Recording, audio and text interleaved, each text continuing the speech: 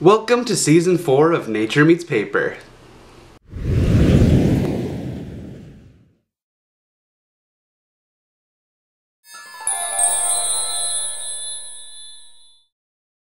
What's going on, everybody? My name is Brandon. I'm a marine biologist and an artist. Welcome to Nature Meets Paper, the place where we go on an adventure to discover the world of marine biology.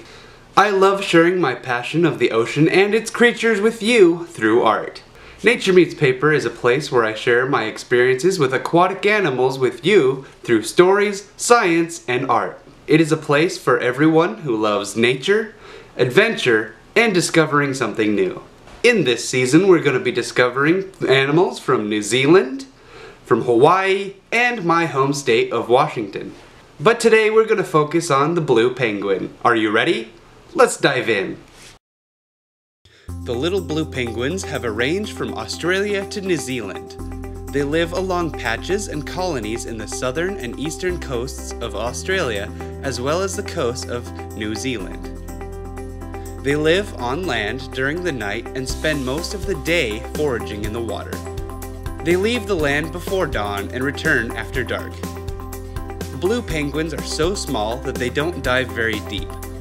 On average, they dive up to 2 meters for roughly 21 seconds, but have been recorded at depths of 20 meters for a total dive time of 60 seconds.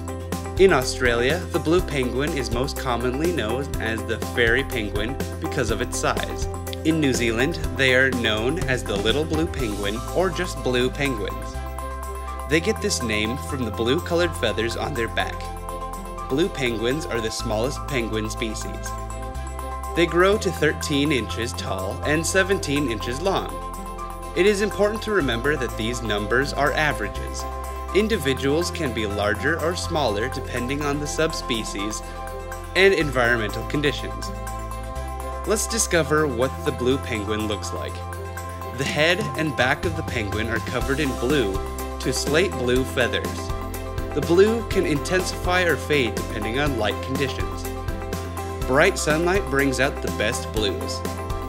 Starting at the chin, the feathers turn a slate gray color and turn white near the neck all the way down to the feet.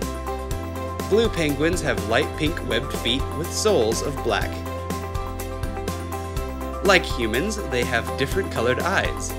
They can have blue, slate, which is kind of a dark, almost black color, or even hazel eyes. Like all penguins, their wings have been modified into flippers. These are the primary sources of propulsion through the water. Penguins are elegant and move easily through the water. This is not the case on land. Let's just say they do their best on land. Penguins can run, jump, and even climb up rocky shores if they need to. It may not be the most graceful way of transportation, but it does the job.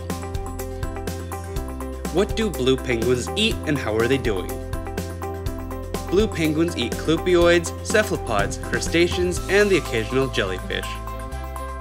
That is a bunch of jargon that doesn't really help you know what they eat. Let me help you out. Clupioids are a group of ray-finned fish, including sardines, anchovy, herring, and sprat. These are incredibly important feeding fish that are also used by humans. Cephalopods are animals like octopus, squid, and nautilus. Crustaceans are animals like crabs, shrimps, lobster, and krill. They have a hard exoskeleton in several segments. I hope this helps you imagine what the blue penguin eats. How are they doing? I use the IUCN Red List to track how animal populations are doing. You can do the same online. As a group, the population of blue penguins is listed as least concern. Some populations are facing some pressure with human interaction and habitat loss. But there is evidence that populations have increased by 18% as of 2016. There is a large effort to help protect the blue penguins. There are even large ecotourism opportunities to see these penguins. The more we can get people aware of what is in our world, the more they will care about our world. This brings me to my personal story segment of the video. This is not my experience. It is one of my sisters. She's allowed me to use her stories and photos as reference for this season.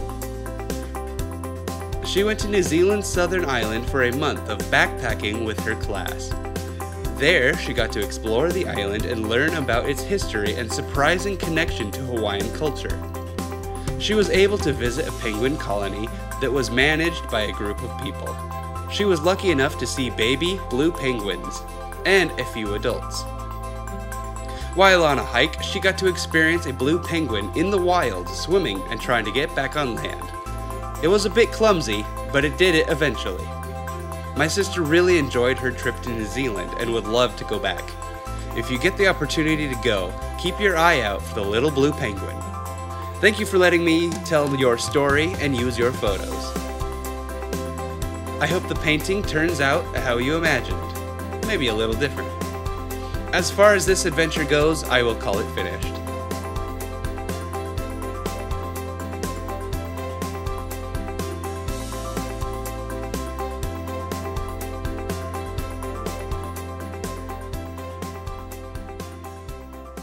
Thank you so much for watching this video. If you like this content, click subscribe and ring the notification bell so that you can be notified when I post new videos. I do my best to post new content every single weekend, but sometimes life gets in the way. All of my art has either glitter, pearlescent paint, or glass bead gel medium. This way it plays with the light in interesting ways and gives my art more life.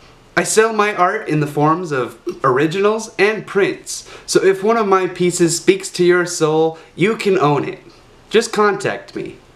I post regularly on my Facebook, Instagram, and Twitter. Thanks again for watching. I've been Brandon, and I'll see you in our next adventure.